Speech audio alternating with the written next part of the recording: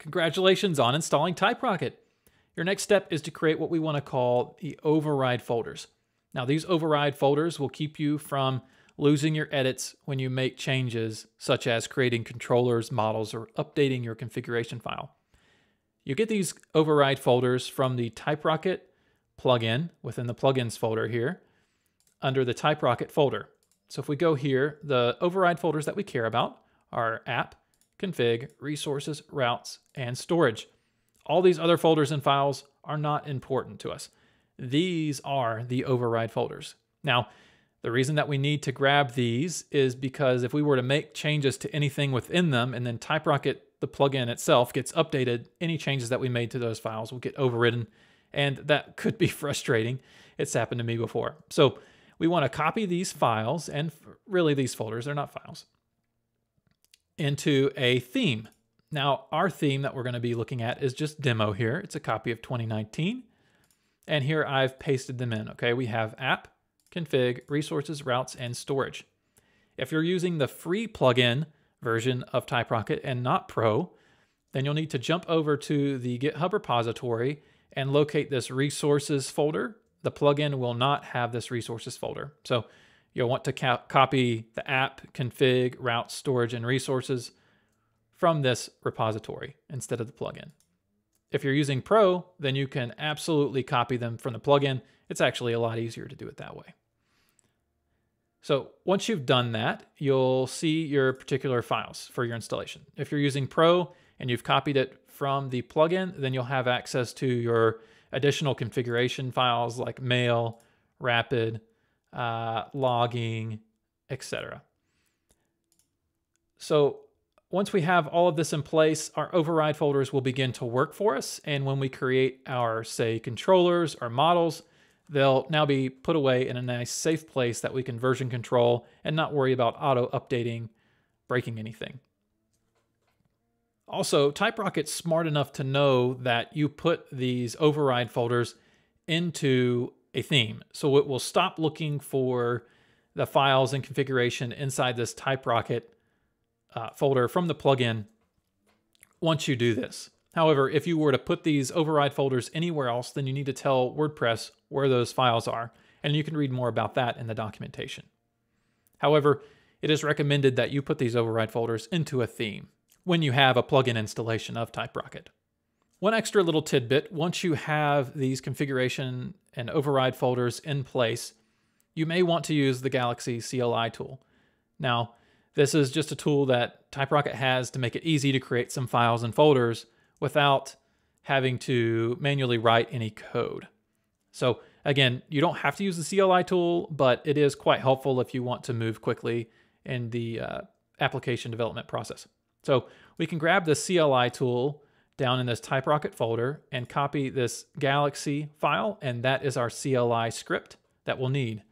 I like to put it inside the root of my site, just outside of the web accessible folder. So for me, this is the WordPress folder. However, for you, it might be the WordPress folder itself. It just depends on how you set it up. Once you have this Galaxy file put in place, you'll need to create a galaxy-config file.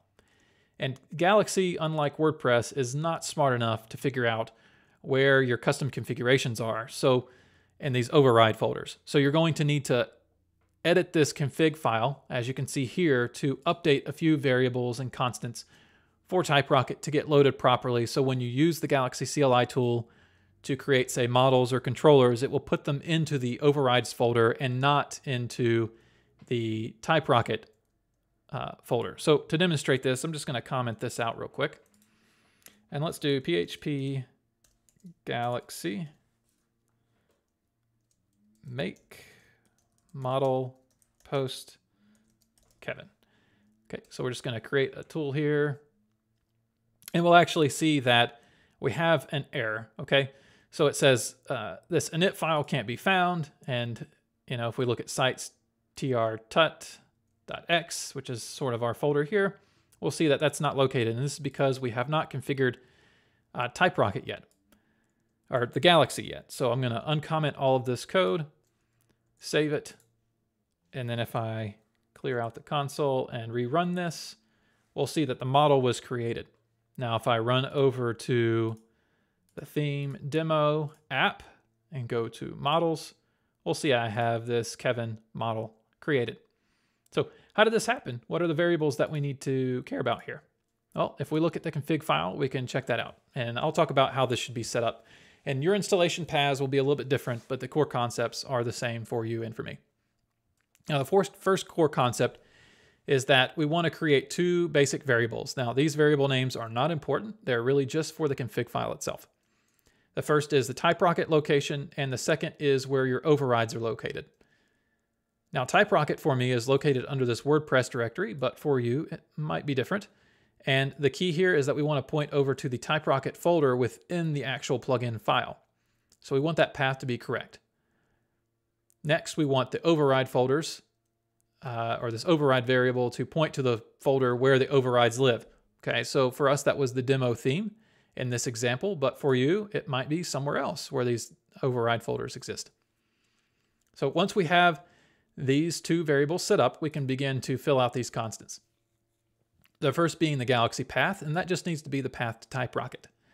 Next, we need to tell the Galaxy CLI tool or script where our config is located.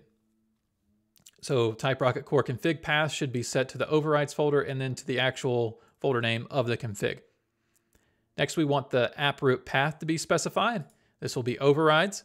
We also want the alt path to be overrides. And then we also need to let TypeRocket know where WordPress root is located.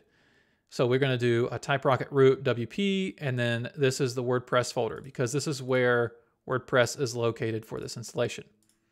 Once we have all of these variables set up, you should be good to go with using the CLI command in conjunction with your override folders. Now, with all of this in place, you're ready to get started coding some TypeRocket. Enjoy, and we'll see you in the next one.